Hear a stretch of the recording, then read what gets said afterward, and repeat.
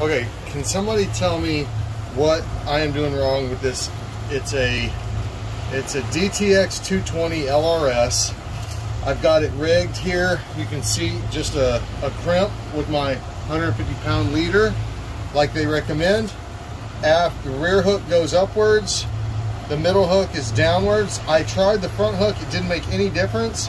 The only thing I'm noticing that I'm not sure about is it looks like I can see water inside the lure here. This thing has been put in the water. I've only fished with this thing twice because not even that, it won't stay in the water. It's all goofy. It's not ever been hit by a fish. It's essentially a brand new lure, and I cannot for the life of me figure out what is wrong with it. So I'm going to show you what it does. Here, bring the phone back here, baby.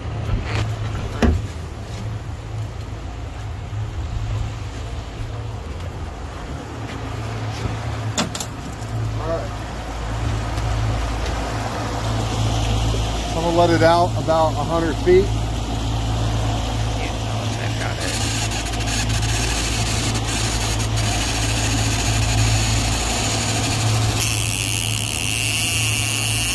Okay, and I'm gonna point my rod tip down because they say, and there, immediately it's on the surface.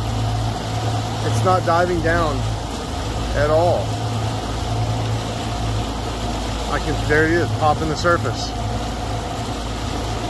And no matter what I do, sometimes it'll go for a few seconds and it darts left and right, but ultimately breaks the surface. It seems to actually do better if I have the rod tip up rather than rod tip down, like you would in with an angled butt.